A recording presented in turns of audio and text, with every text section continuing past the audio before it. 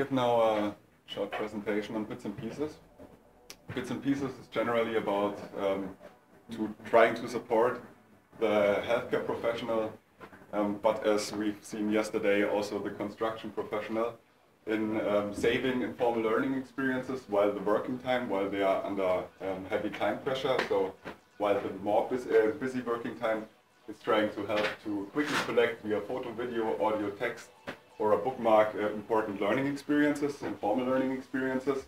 And while then the more flexible working time, the learner is able to make sense of the collected bits and pieces, is able to label them, group them into meaningful learning episodes. He should be supported by recommendation in that time, and later on he should even be able to combine these different learning episodes into learning paths. Okay, while the working time, the collection of the informal learning experiences is currently supported by Evernote, but later on it should also be supported by Reflect or Arsto, so the tools which are developed internally within our consortium. Then the sense making, which is here displayed in a corkboard style, where you can arrange the different informal learning experiences via icons, is then already the part of Bits and Pieces, and later on also the arrangement of the different learning episodes into the learning paths should also be part of Bits and Pieces. So how does Bits and Pieces currently look like? Bits and Pieces is divided into two parts. The upper part, which is currently a timeline, but there are different options for this timeline also. So it could also be a location-based reminder, because this timeline helps you to remind about the informal learning experiences which you gathered by time triggers. So if you, for example, captured a learning experience in January, you can zoom out, go back to January, go into January, then you maybe remember, okay, it was at the beginning of January, jump in, and then you are able to discover the learning experiences again.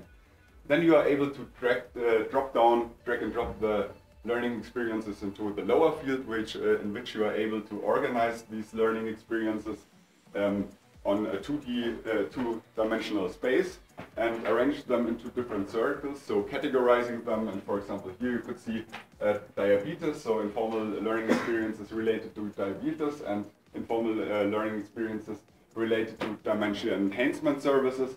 And in the overlap, you could also arrange bits and pieces and make sense about the informal learning experiences, relate them to each other, and organize them. Okay, currently we are able to quickly and efficiently support the collection and tagging of information bits. And what's also currently supported is the bit sorting.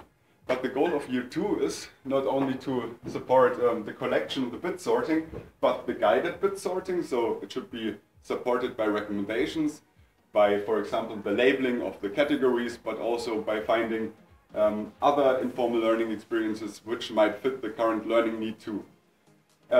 Additionally, the collaborative sorting of bits should be supported, and the aggregation of bits and the awareness of hot topics which are currently important in, for example, the practice the persons are working.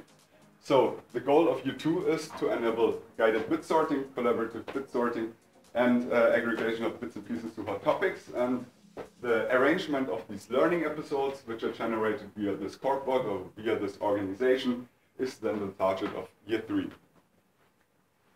Okay, to give an outlook on the current development, because we are heading towards our next evaluation phase. This means that at the beginning of July, the next prototype should be ready, and at the beginning of August, or at the end of July, the next evaluation phase will start. And the end users in the healthcare area will get the prototype to use it in August.